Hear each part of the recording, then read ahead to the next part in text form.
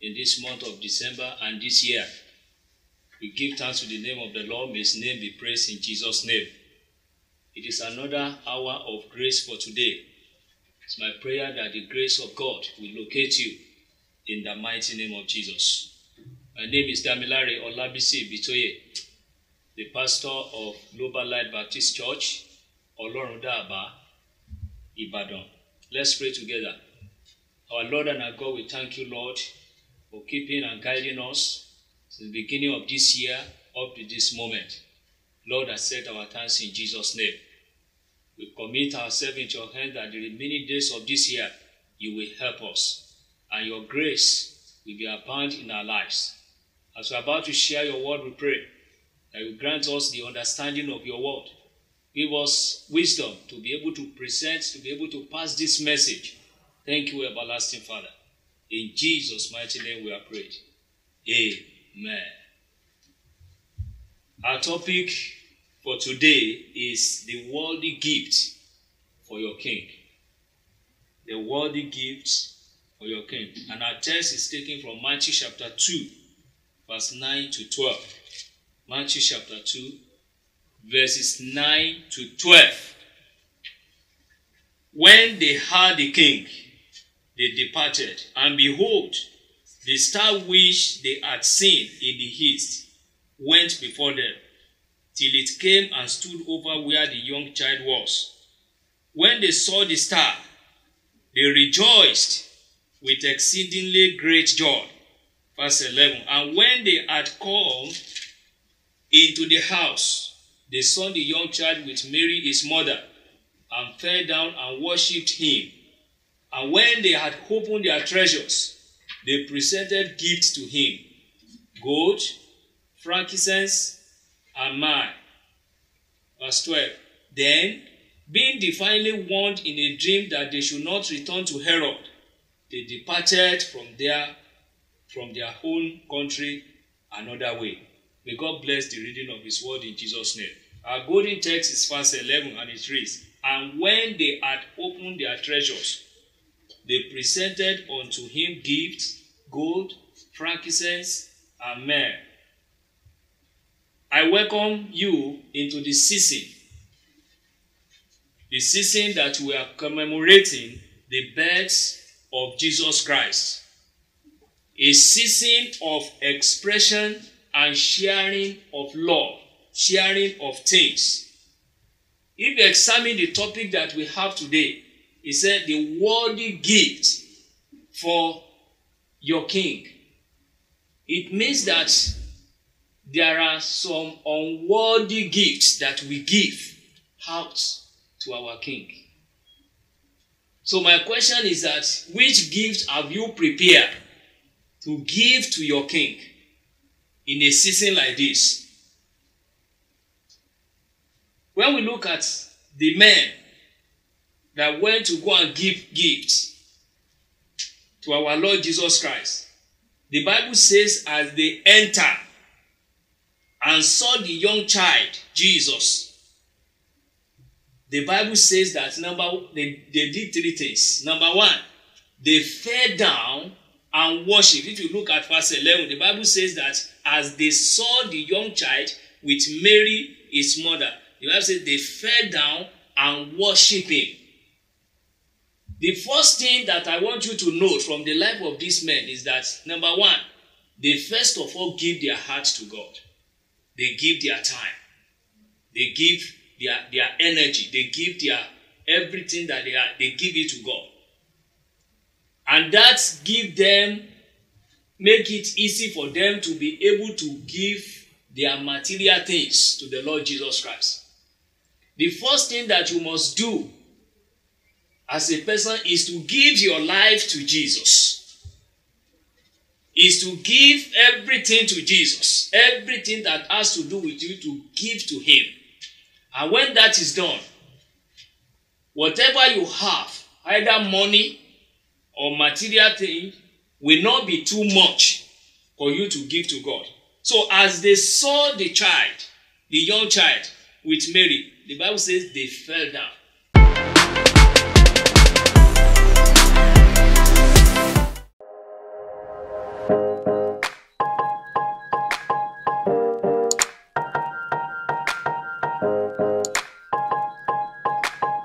So the second thing that they give to the king, to the Lord Jesus Christ, is that they are worship. They worship the king. They recognize the kingship in him and they worship. So we are in the season of eating and drinking. But that is not all about eating and drinking. Christmas is not all about drinking, moving here and there, going to Mr. Biggs, food court, and be eating and be merry. Spend this season to worship the reason for this season. Who is the reason for this season? Jesus Christ is the reason for a season like this. Give your worship to him. Honor him. Go to your church and render praises to him. Why? Because a child is born and is going to be the savior of the world. He is the savior of the world. He has been our savior and is continuing to be the savior of the world. And that is one of the reasons why you should be motivated to render your worship to God. The Bible says they fell down. They didn't look at it as he's a young child. As at that time, when Jesus Christ he has not been talking, he did not even know that some people came to do what? To worship him or to give him a gift, because he's a young child. He didn't know. But they recognized the kingship in him and they worship him. Number two things, which is going to be a worthy gift to your king, is that open your treasures. Open your treasures. What God has given you, there is nothing that you have that is not given to you by God. Some people, they only want to take, they don't want to give. To give offering, even to give their tithe, is very difficult for them. They said that God is not, the New Testament did not teach us about tithe. And so they will come, they will spend all their money, all that God has given to them, they will not give to God. That is not the right way. This today, God is teaching us that we should open our treasuries. The Bible says in that verse 11 that they opened their treasury, having worshiped God, having fell down to worship God, and when they had opened their treasuries, they opened it. And what happened? They presented gift to them. That's the third thing. They present gifts to our king. What are you preparing to give? Are you preparing to give your worship to God? Are you preparing to give even to the people around you? To show your love, the love of Christ to people. To give to them the money God has provided for you, the food that is plenty in your house. God gave them to you so that others also can be a blessing. So I want to challenge you in this season of celebration that you spend this season to impart lives, to meet needs, meet the needs of people. Is there anyone hungry in your neighborhood? Meet the needs. Show the love of Christ to them. This is a season to show the love of Christ. And you know what? Jesus Christ taught his disciples that if you have done it to these people, he said, you have done it to me.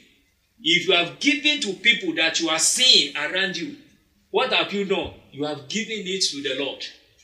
You have blessed the Lord. And as you are doing this, the Lord is going to bless you in the mighty name of Jesus Christ.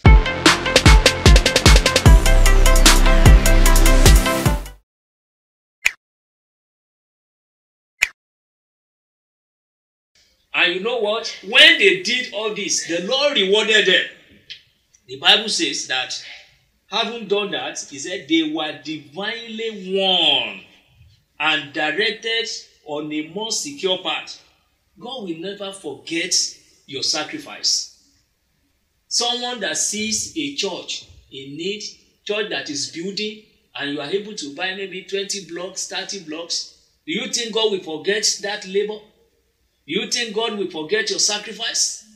Look at that child that is about to drop out of school. God wants you to meet that needs. And when you meet that needs, God is saying, you have done it to me. You have presented a worthy gift to me. So as I'm talking to you now, God is ministering to you. He's placing someone in your mind. He wants to use you for someone. Cooperate with God. That may be an open door of blessing to you. Bible says, he that watereth shall be watered. If you watered people, if you give, if you open your treasury and you be a blessing to people, the ritual principle says that you are also going to be watered. You are also going to be blessed. And God is going to bless your life in the mighty name of Jesus Christ.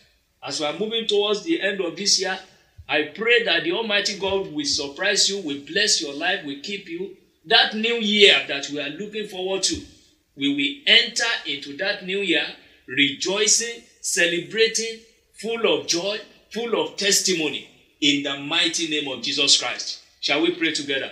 Father, we thank you, Lord Jesus Christ, for the opportunity of sharing the word of God with these people of yours.